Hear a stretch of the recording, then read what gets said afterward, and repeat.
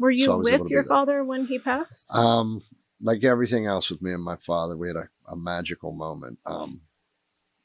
He was in this chair and he had the oxygen tube, and then there's the hospice bed, you know, and I said, I got to get you into this bed, man.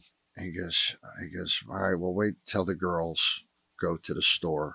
And he goes, and I'll let you put me in there. So I grab him, and I lifted him under his arms, you know, and everything hurt. And he let out a yelp like a kid, you know, and finally got him over to the bed, and I got him up in the bed and got his t-shirt straightened and got his blanket up on him. And all of that with lung cancer takes every breath they have. I mean, and it took 20 minutes for him to calm down. And then when he finally did, he said, Bill.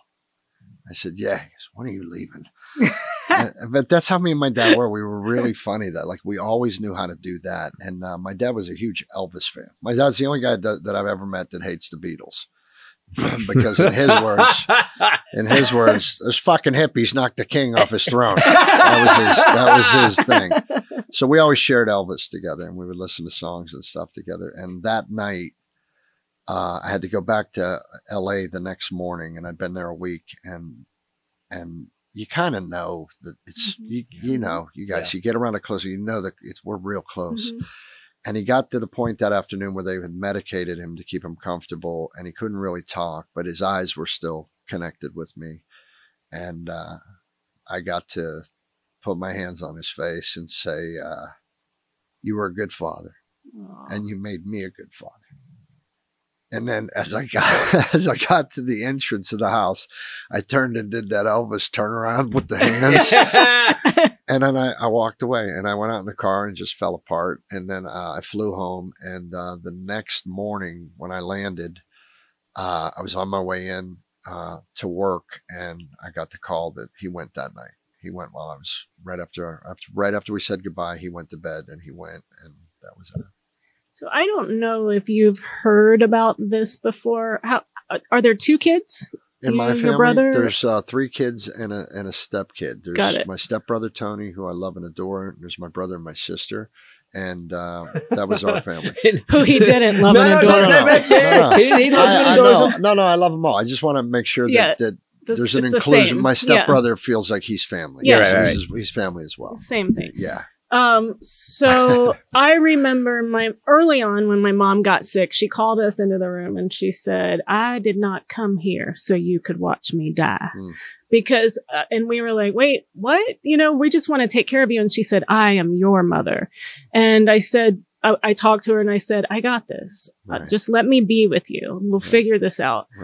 So my mom, you do know when it's close. And now I really know. I knew with my grandma when I went to take care of her, I said to them, it's coming. Like I knew it was going to be within a few hours. My mom, I laid on her chest in that hospital bed in her living room all day to the point that I was in pain, holding her hand sideways like this. And her O2 sat kept spiking and her everything and the hospice nurse said, I've never seen anything like this. Like, I know she's going, but she won't go. And I did that for, I think, about 14 hours. Yeah, I get that. And because I wanted last drops. I want to be right for her, I thought. I get it. So I get into bed at 12:15 in the morning, 12:30.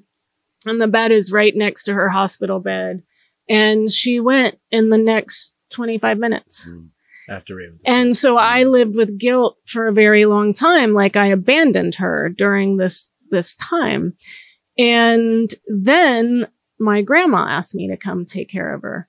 And we were all sitting with grandma. I told them it's close. I started giving her the medication for secretions and pain and everything. And she wouldn't go. We sang to her. We did everything because I didn't want to put her in that hospital bed because grandma, that would have upset her. She wasn't having it. No, she was in her recliner, her power chair. Well, that's. I started playing guitar so she would just go. She was like, I gotta go. One of the last things she said to him was, "It's not your fault. You don't have any time to practice." That's fantastic. It's not your fault. You don't have time to practice.